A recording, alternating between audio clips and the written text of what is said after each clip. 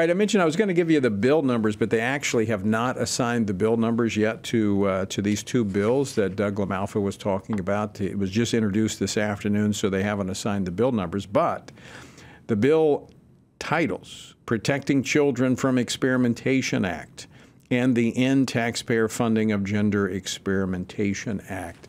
So it would be important for you to contact your members of Congress and encourage them to support these measures, because that will help ensure that they get a vote in the House, because they won't necessarily get a vote unless there is strong support. So anyway, you can go to TonyPerkins.com and find out more. Well, due to progress made last week by Republicans in the Texas House of Representatives, the state of Texas is now poised to join a growing number of states with laws like we were just talking about to protect children from experimental gender procedures. Now, as I was just talking about with Congressman LaMalfa about his efforts to confront this at the federal level, these state laws come at a time when the public is perhaps waking up to this insidious industry preying on children. You know, you have to ask the question, what's behind it? Is it profit? I think it's evil. Frankly, I think it's pure evil. And I think it's a part of the lawlessness we see happening. It's a part of denying truth. But behind it is evil.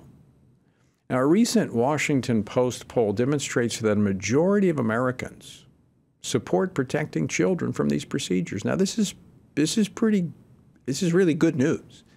Because of the conversations we're having and that you're having with friends, neighbors, guess what? People are saying, wait a minute, that's not what I heard. I didn't hear this was just affirming a boy who wore a dress. I didn't realize they were actually doing surgeries that can't be reversed and giving them hormones that affect their bodies for their entire lives and bring about a shorter lifespan. I didn't know all that. Well, as this ideology has marched through and captured so many institutions and industries, including medicine, education, and the media, not to mention the Democratic Party, the American people are waking up. Join me now to discuss this is Dr. Jennifer Bauwens. She's the director of the Center for Family Studies here at the Family Research Council. Prior to her work here at FRC, she worked as a clinician and a researcher addressing the effects of psychological trauma. She also testified before state legislatures in support of the legislation to protect children by ensuring they are not rushed into these irreversible and lifelong damaging procedures. Dr. Bauwens, welcome back to Washington Watch. Always great to see you. It's good to be with you. So you've testified before lawmakers on the importance of protecting children from these procedures. You've got to be encouraged by the momentum. We're seeing that the public is waking up to this. The state legislatures are advancing these protections. Yeah, I mean, what we're seeing right now is a great exposure. The curtain is being pulled back, and we're seeing what's actually been going on in the psychology offices, the medical offices, and most recently, what's been going on in the research field. And that's really important for us to understand this sort of trifecta of evil that's gone on in our country and the money that's gone on to fund these particular But there's a few projects. Brave folks like yourself and others that are willing to basically pull back the curtain on the fact that, number one, their research is fraudulent, to say the least. And lawmakers now equipped with real information and the ability to dissect these false narratives are emboldened to stand up and do what they know intuitively is right. Yeah, that's right. And I think what we're seeing both in the scientific field as we kind of like scratch the veneer of the research that's presented to us that says, oh, this is going to help you. You're not going to commit suicide. You're going to feel better about yourself. And we start scratching that veneer and we look at it and it doesn't fit any of the research methods that we're used to. So that we would say this is indeed having a causal effect on someone's mental health. It's not there. So let me ask you about that. You know, this ideology has gone from the radical fringe 10 years ago to being pushed by the President of the United States. Why? Well, I think there are many factors at play here. I think you have some people who are just ideologically bent on it, which I would associate with pure evil. I believe that there are some who've been captured by evil. And I believe that there are others who just look at the science and they say, oh, well, if this is helping someone, then we want to be helpful. Because this is a generation, Tony, that is loves the likes. You know, we get a thumbs up if we post something, and we want to be liked. And, you know, we have to remember there's no fear in love. Perfect love casts out fear. So when we really love someone, we're willing to have hard conversations with them. We're willing to go places that aren't the popular, that are going to give us the thumbs up for our post. Right. But if you step back for just a moment, just passionately, and you say, how is it that just in these couple of years, we all of a sudden have gained more knowledge and insight than all of human history to say that, oh, yeah, all you got to do is give these experimental drugs to suppress puberty or do these surgical realignments of people's bodies. I mean, it's all facade because you don't really change someone's biology. I mean, how is it that we could be so arrogant to think that we have the answer to this? Yeah, it is the height of arrogance, isn't it? It's playing God. And that's what this whole ideology is about. It's like, I am the master of my own ship. I can chart my own course. And it's just, we see it crumbling before our very eyes. And to your point earlier, we're seeing the public outcry with this in the poll data that shows as people start seeing the science and the outcomes of these procedures, they're backing away from it. So this is a moment then for parents, and I know you've heard from, because I've sent some of them to you that I've heard from that are saying, you know, what do I do? My granddaughter, it's both, but girls are really being targeted with this. And, you know, my daughter, she's experiencing this. So this is a moment where parents, grandparents should realize you're not alone.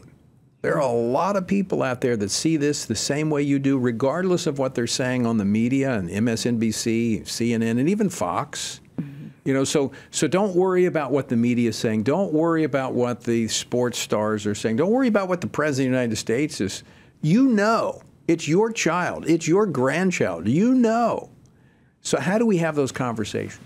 I think one thing we have to just come to the conversation with is that this has an underlining reason for its existence. When I say it, I mean gender dysphoria, that discomfort that someone is expressing in their body. There's always a reason for that to manifest. So we can't just take that as on face value as someone really has a problem with their biological sex. It's not real. There's a real condition. There's some kind of issue going on. So we might want to say to that parent or that grandparent, why don't you look at their social media? Look at their history on their web searches. So you're saying don't be dismissive of it. Yeah, don't be dismissive, but there's a real issue there. That's right. But there's something underlying this revelation. That's right. And it all comes down to, what do you really believe about gender dysphoria? There are many diagnoses in the DSM, which is like the diagnostic manual for mental disorders, and a lot of them you have associated with that disorder a root condition, which what they would refer to is the etiology of that condition. So in this case, there's a root issue that has not been identified by researchers. They're not talking about those root issues. They're just saying that gender dysphoria is this real phenomenon. But if we look at, let's say, trauma, for example, we often say it's an abnormal experience that initiates a normal response. So we don't say that it identifies the person. We say you had an abnormal experience. You are not that experience, but you had something happen to you. And the same holds true with gender dysphoria. How often is some type of trauma, abuse, or something related to gender dysphoria? Well, we know with the older cohort, so before around 2008, it used to be older men, men who were not in puberty. Yeah. I'm sorry, I scratched that. It used to be men who experienced gender dysphoria. And then now you have this new cohort of young women who are identifying. So yes, there's probably trauma, there's probably autism, there might be other psychiatric conditions. There is also the social contagion issue. Yeah, that's something really new. It is new. I mean, relatively speaking, I mean, social media is that's not been around that long. No, and the problem here is that it hasn't been studied. Right, we're not even looking at it. We're just dismissing that, saying, oh, well, you have gender dysphoria, therefore you need to go into this treatment with drugs or surgery. And you can get it in the first session without a thorough assessment. You can get cross-sex hormones the first session. So what happens when you take that path and you do not deal with the underlying issue?